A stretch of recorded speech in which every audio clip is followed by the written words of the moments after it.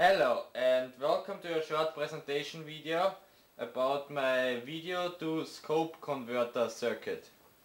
Here you can see this is the video to scope converter circuit that I have built, and it is based on an LM1881. The other ICs and components are standard components, so it is easy to build for you if you want to build it. So this is the circuit, and now I explain you how I have built this circuit. Here you can see the circuit itself. At first, the importance component is the LM1881. This is a video sync separator integrated circuit. This is for separating the video synchronization signal into a horizontal and a vertical synchronization signal. So you have to put in the video here on pin 2 with a decoupling capacitor. You can see here, I go a bit nearer to the camera that you can see it better. Here we have the incoupling capacitor. Here you have to connect it to ground and this to VCC, and this is the reset pin that I have connected with a 470K to ground and 5.6 nanofarad. So it is working fine with this mode. So here we got the horizontal sync signal and here the vertical sync signal out. And if I go here to the next, here I use a NE555.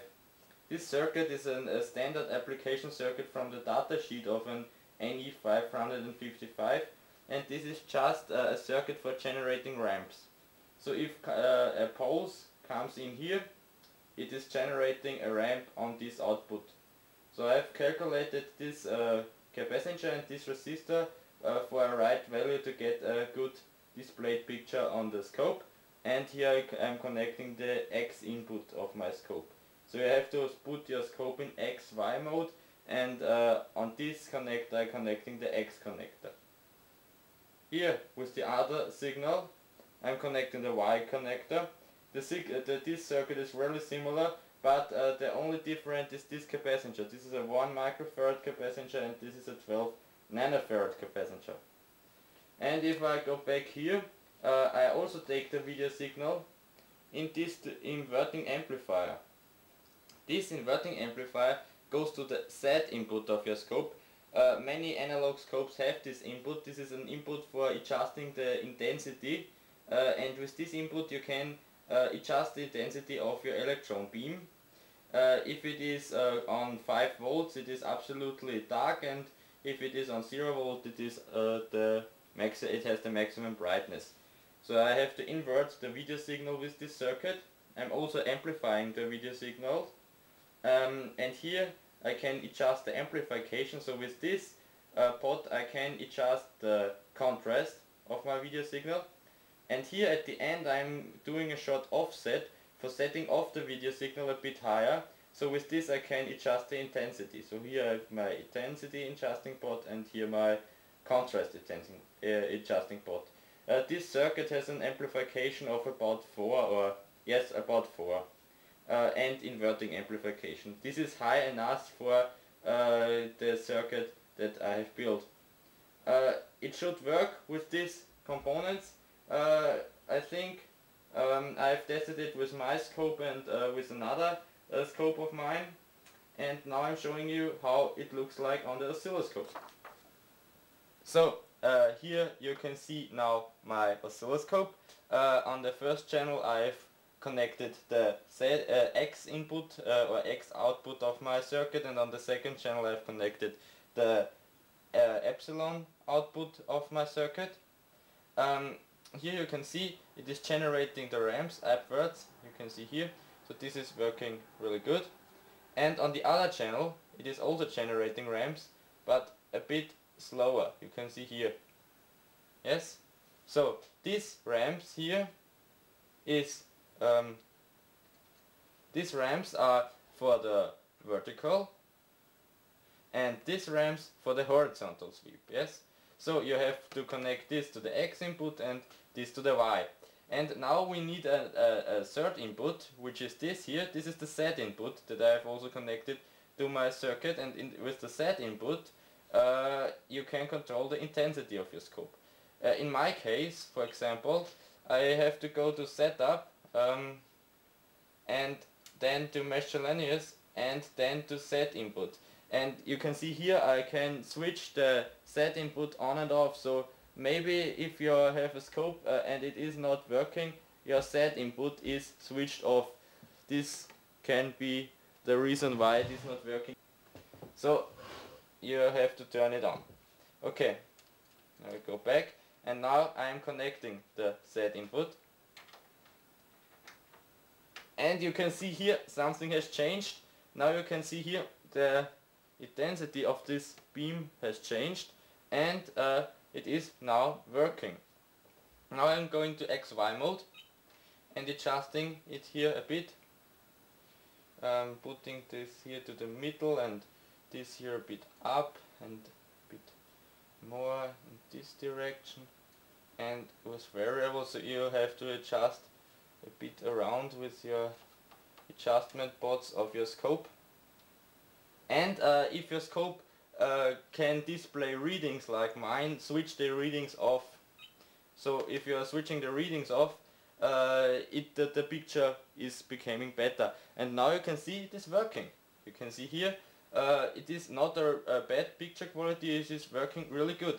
I've connected a camera, this camera here, to my scope, and you can see here, if I move the camera around, you can see a video picture on my scope.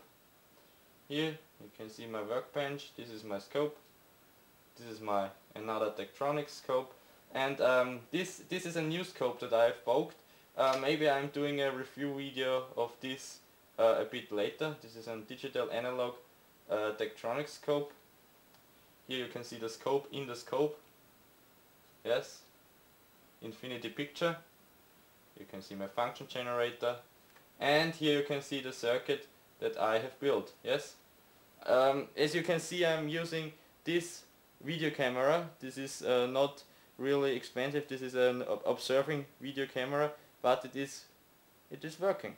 Yes, so you can see a really easy circuit to build, and I really like it. So if you don't have a television, you can use the circuit as a television. And now I'm trying it on my another Tektronix scope, if it is as good as on this scope. Here you can see it on my Tektronix scope. I'm doing a review video later, as I've said it before. So this is not a review now, this is just a test if it is working. In analog mode, really important, it is absolutely not working with a digital scope. That is important. Digital scope is not fast enough to can display this, and the most of the digital scope don't have a set input. This scope has a set input on the back. So many scopes has a set input on the back. So, okay. I also turn off the readings now that the picture becomes better, and I go into the XY mode. So you can see here, adjusting this a bit, putting this down, putting this up, and yes, bit here. Okay, this couple. Yes, perfect. It is also perfectly working on my Tektronix oscilloscope, so I also can use my Tektronix scope as a video camera, as a television. You can see here. Here you see the scope on the scope. It's working really good. Maybe better than the Harmec. I'm not sure. I'm not sure how this looks like on camera. I hope you can see it really good. And now it is in analog mode. For example, if I putting this down and now go into digital mode.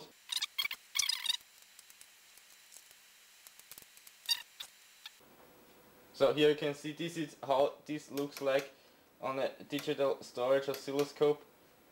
So you really need an analog scope to do that. It is absolutely not working on a digital scope. Yes, can forget it. So I go back into the analog mode, and here you can see it is working beautiful. So that's it for my scope on, so this is for my scope to television converter video. I hope you have enjoyed this video, and I can say thanks for watching.